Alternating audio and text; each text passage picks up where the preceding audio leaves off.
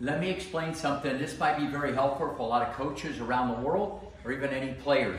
When you serve the ball, have you ever noticed you'll see some people when they serve, they what we call pike or they jackknife. They swing this way and their weight goes that way. You see that a lot at the club level, and you might even see that with some juniors.